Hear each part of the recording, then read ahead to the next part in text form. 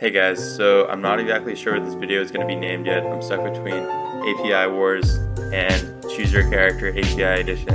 But after reading your comments, it seems like a lot of you wanted a better idea about how you can build out an API and what technology you could use for that. So today I'm going to be building out and comparing a Django REST API, a Golang REST API, and a Wayscript REST API, and analyzing each one side by side to figure out which one is best for your site.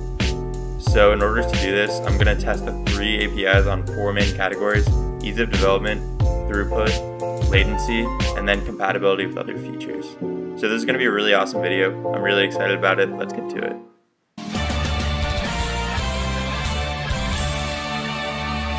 So the first thing I did was code these up, and the easy winner for ease of development is Wayscript. They make it super easy to set up an API from start to finish. If you look at my workflow, it's only 4 simple steps. I just have an HTTP trigger. I connect to my SQL database.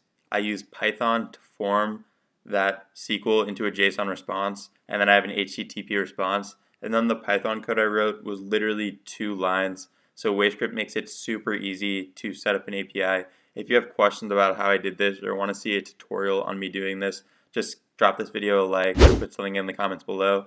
In second place, I'd put Golang. Golang is actually also fairly easy to make an API. My code was only around 80 lines, but you'd need a lot more knowledge about ports and servers.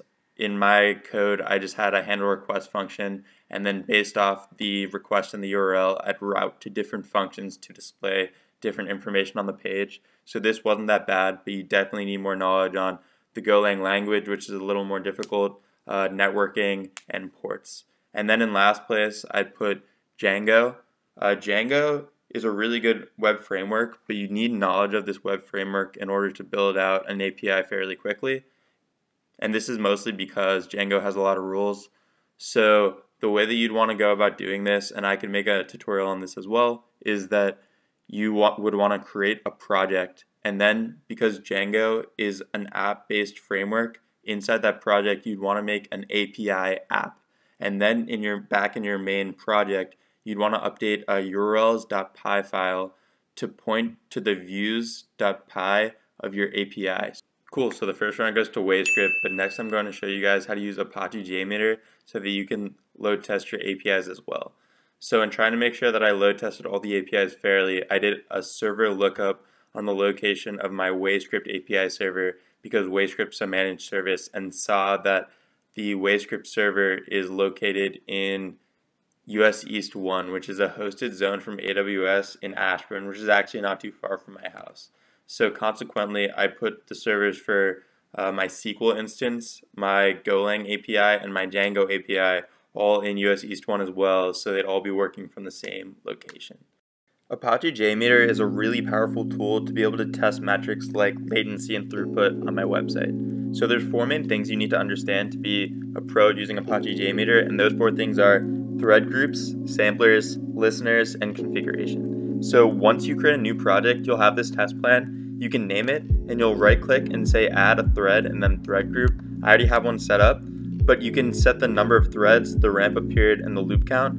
So for this thread group, I'm going to be sending 100 requests to my website. So after this, I want to add a sampler so I can sample either an HTTP request, which is what I'm using in this case to call an API, or I can test a database or something different. So I have my HTTP request set up, and this is basically my decompose URL. So if I take this, because it's HTTPS, it has these query parameters.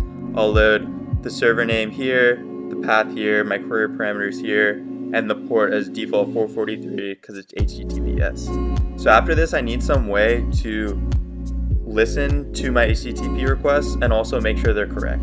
So I'm going to add a response assertion to ensure that it's always equal to this response on the page to make sure I don't get a 404 or some bad response that I don't want.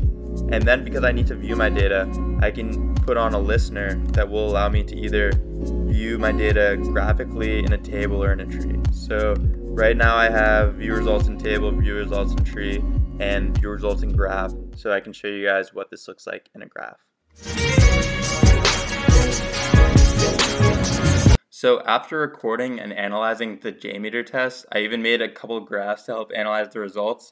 Golang came in as the clear winner for throughput and latency. It had a latency of under 20 milliseconds per call, which is insanely fast, and a throughput between 1,000 and 5,000 requests per minute.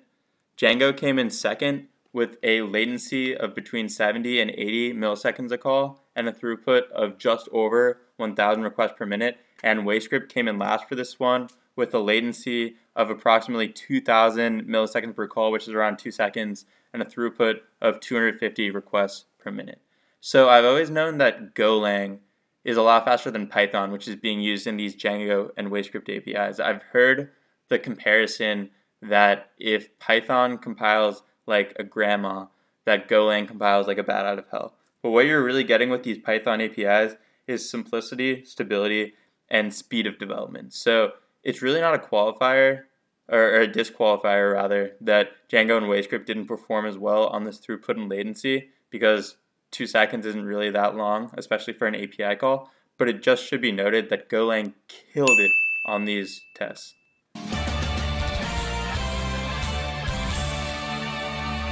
So lastly, I want to discuss each one of these APIs' compatibility with other features. So first, I'd say that the one that has the most compatibility with outside features is Wayscript. The Wayscript platform makes it really easy to plug in other features. So if you're building an entire project around this API, Wayscript has a lot of modules that you can just drag and drop in, which makes it really quick to integrate other features. Django also is a really well-known web framework, so it has a lot of modules built on top of it. So I'd give that second place for features. And then third place, Golang. Golang's relatively new, and it does have a lot of features and drivers built in, but those are still being developed for Golang. So I'd give them third place for features and compatibility with features. So in conclusion, when picking the technology that you're going to use for your API or your project, you should weigh each one of these categories' importance to you. So if you want a really quick and easy development experience and need features to be easily integrated into your application, definitely go with Wayscript. If you care a lot about speed, then you should go with Golang because it has awesome performance. And if you prioritize just having a all Python application, you should go with Django. Each one of these frameworks and tools have their own pros and cons and can be used beneficially for their own reasons. So definitely think about what you want to use and what you prioritize, and then make that decision. You can't really go wrong here. So if you like this video or have any questions, just leave a comment in the comments down below. If you'd like to see my implementation of each one of these APIs, I could do a tutorial video. Just also put a comment down below for that. I hope you guys like this video. If you have any other questions, just put a comment down below or send me a message on Patreon. Thanks so much, guys. Have a good one.